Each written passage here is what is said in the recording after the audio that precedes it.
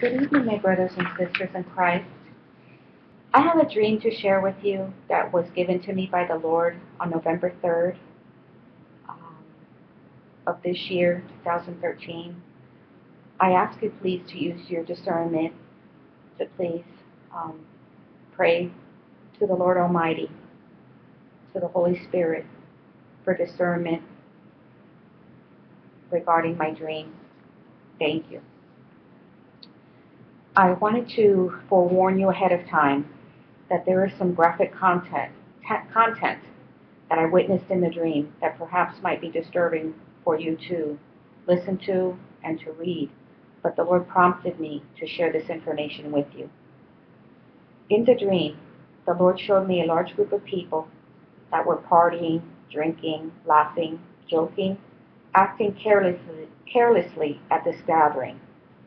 In another scene, I saw people going to and fro to work in their cars, walking and arriving to their place of employment like any other day. Suddenly, in this dream, the Lord allowed me to feel the tremors of an earthquake right under my feet. I immediately felt the vibrations and the shaking of the earth right under me. I was not afraid in the dream because the Lord was protecting his beloved bride. The earth began to shake to and fro like a drunkard. I began to see the people running, screaming, scrambling, fearful, and trying to escape from the falling buildings. The people were frantic, running for their lives in every direction. Cars on the road were stalled and could no longer move. Buildings were falling right before their eyes. The earth was shaking to and fro and back and forth.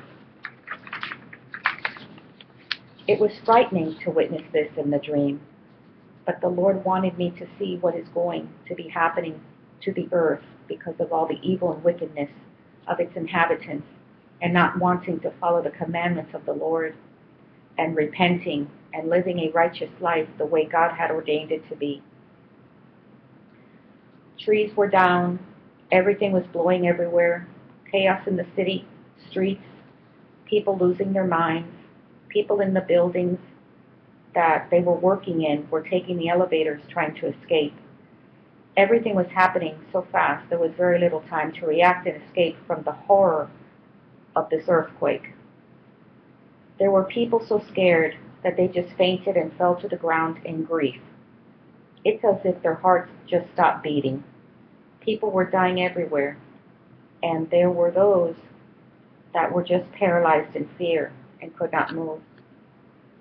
The city, cars, and people were in a standstill and could not go anywhere. Every building was collapsing and shaking and falling like a deck of cards. There was nowhere to escape to, for there was destruction everywhere you turned. In another scene of the dream, I was walking and I sat down beside a young man that was in shock and afraid. I went to go over to speak to him because the Lord instructed me to in my spirit. I asked him, "Are you okay?" Of course he was frightened and bewildered by what was happening around him. He was not hurt but was sitting down on the sidewalk, just paralyzed in fear and could not move. I asked him then, "Do you know the Lord Jesus Christ?" He answered, "I used to know him, but I have backslidden from him for a while now." I asked him, "Would you like to come back to the Lord and recommit your life as to his ways and make him your Lord and Savior?" He thought about it for a moment, and then he answered yes. I went ahead and had him pray the sinner's prayer, salvation prayer, and he received the Lord in his heart. He repented of his sins and wanted a new beginning with the Lord Jesus Christ as a Savior. And then that was the end of the dream. So please use your discernment. Um, the Lord is giving warning after warning after warning after warning.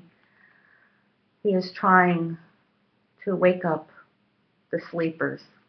He has been trying to wake up those that have not sought him, to wake up those that have not accepted him in his heart, that have not accepted the free gift of salvation. Now is the time. Tomorrow will be too late. for we do not know the hour or the day that the Lord is coming for us. Please, if you have not accepted Jesus Christ as your Lord and Savior, please do it today. I have attached several scriptures that the Lord led me to, and also the sinner's prayer, if you would like to, to pray the sinner's prayer and accept Jesus Christ into your heart. Today is the day of salvation.